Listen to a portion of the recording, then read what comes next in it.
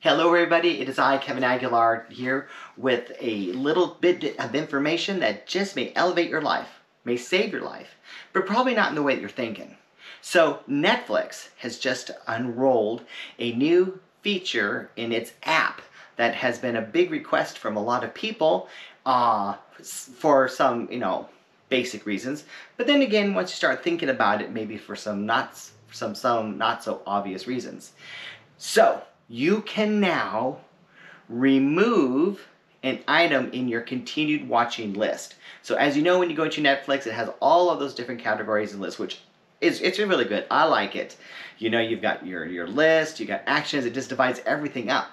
And then you have your whole thing of continued watching. Well, previously, if you were to start watching a feature, it would stay in there and you could not remove it. But times have changed and now you can. I just tested it out and it was there, it's in there.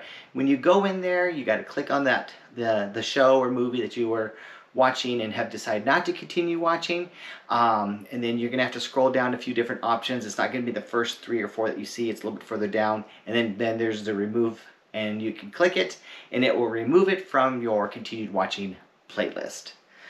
So I think it's a great upgrade from Netflix, so thank you Netflix, and I thought this little bit of information just might elevate your life. And that's today's video. I'm Kevin Aguilar. Thanks so much for watching. Please continue to watch, and don't forget, like, subscribe. It means the world to me. Appreciate you. Thank you.